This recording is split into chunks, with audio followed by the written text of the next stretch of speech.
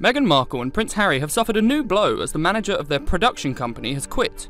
The Duke and Duchess of Sussex founded Archewell Productions in October 2020 as part of their Archewell Foundation. Programming released through Archewell Productions includes Heart of Invictus, a documentary series focusing on the Invictus Games which Prince Harry created in 2014. However, Archewell Productions manager, Bennett Levine, left the company earlier this month. Levine was previously promoted to be the manager of Archewell in 2022, after originally being taken on as coordinator for the business in 2021. His appointment was hailed at the time by the Sussex's biographer, Omid Scobie, as a sign that Archewell was a hive of activity that continues to grow. The former manager reportedly confirmed his departure in a message to contacts on social media, sharing that he is moving to a new job at an American film financing and distribution company. He wrote, "I'm happy to share that I'm starting a new position at Cinetic Media." A source told the Mail, "It's a blow to the company, there's no doubt about that." Production managers tend to take care of the business, financial and recruitment side of film and television productions. Levine's exit comes amid rumours that Netflix may not renew its deal with Archewell. The US streaming giant paid the Sussexes a reported £80 million in 2020 as part of a deal that ends in 2025.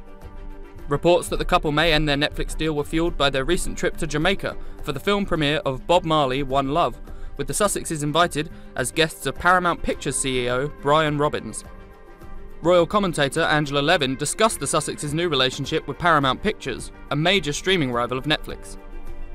Also, they were concerned why they were up against, close to the Paramount boss, because they're supposed to be really with Netflix.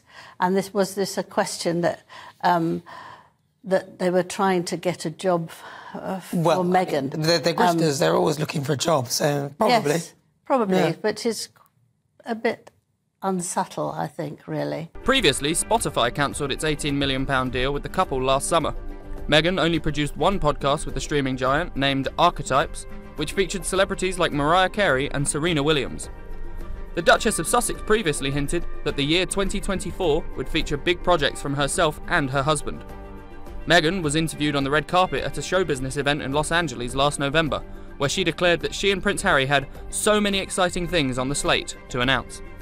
She added, "Things that make people feel, I was going to say good, but it's more than that, things that make people feel something."